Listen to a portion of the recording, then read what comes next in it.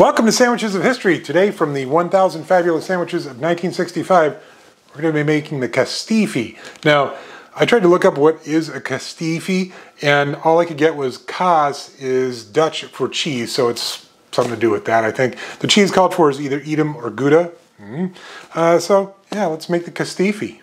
First thing we need to do, mix prepared mustard with softened butter. Next, we put that onto bread.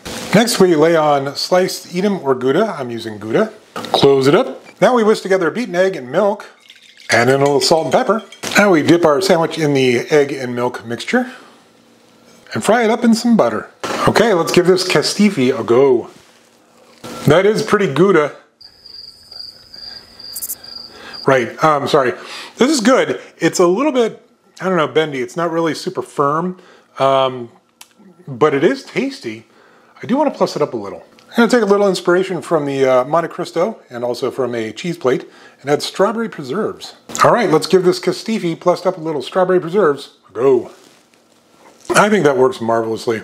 You get the fruitiness of the strawberry, definite sweetness because it's preserves, and it's playing off the eggy bread and the cheese. It's good.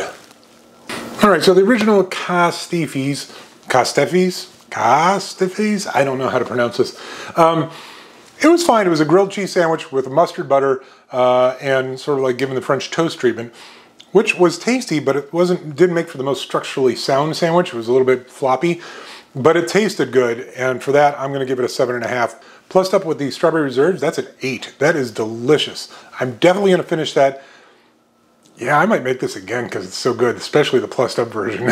I was going to put pickles in there, which also would have worked, but I just, for some reason, got inspired by the Monte Cristo and the cheese plate and put a little fruit in there. All right, going to finish that. See you tomorrow.